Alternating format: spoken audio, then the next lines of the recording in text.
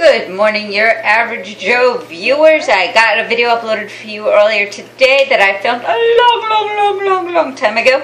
But I've finally got the iced coffee video prepped, ready to shoot for you. As you can see, I have a slightly different angle in my kitchen today so you can see what I'm doing. I do not use my Keurig for this method. I use a cold brewing method. I've kind of modified the Pioneer Woman's coffee recipe, which I think is delicious.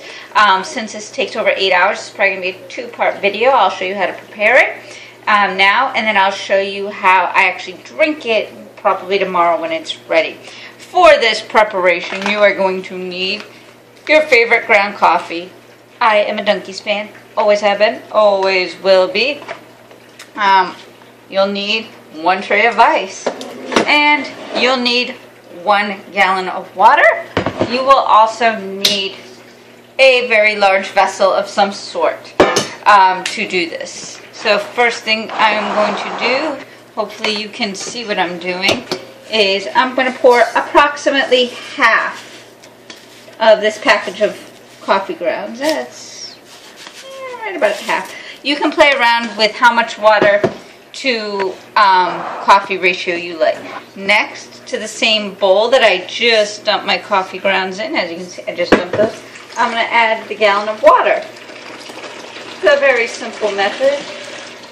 You want to use cold water. This has been sitting in my fridge for a few hours, but because I'm not sure it's cold enough, I'm now adding a tray of ice. Don't just let it plop in or else you're going to get yucky, nasty coffee grounds everywhere, like I just did.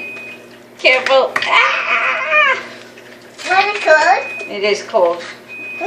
Alright, so now we've got our... There's one more ice in there. I don't think... No, it's all gone. I got all the ice out. Alright, so now that we got covered in coffee, I'm actually not happy with the amount of coffee grounds. I'm going to add a bit more. We're making pretty much an iced coffee concentrate. Sorry, I'm going to flip you around there so you can see. It looks like something the thing from the Black Lagoon crawled out of. And we're going to give that a nice stir. Get everything all nice and incorporated. We are going to leave this for 8 hours. What I am going to do is cover with saran wrap. Sorry guys. There we go. What I am going to do is cover with saran wrap and place it in my fridge for at least 8 hours. It can go longer. And through the magic of technology, I will be back after 8 hours. But it'll be a blink of an eye for you. Alright, second half of making the coffee. It has been well over 6 hours. It's actually been closer to 8. It's 10:30 at night, so I have fresh coffee for tomorrow. I just want to show you my setup here. I've got the original pitcher, nice and rinsed out.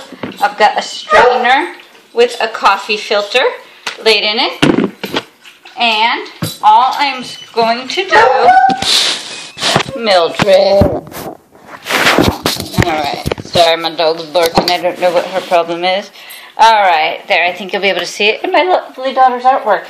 And I'm going to just slowly pour. And this could take a little bit of time.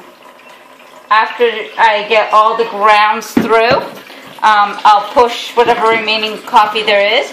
And I'm going to chill this overnight. And video number 2 will be me, how I prepare it to drink in the morning. But this will give us a really nice iced coffee concentrate. You can even mix it with some hot water if you want hot coffee concentrate. But this is all I'm going to do is pour it, filter it, strain it, ditch the grounds, and we'll see you in the morning.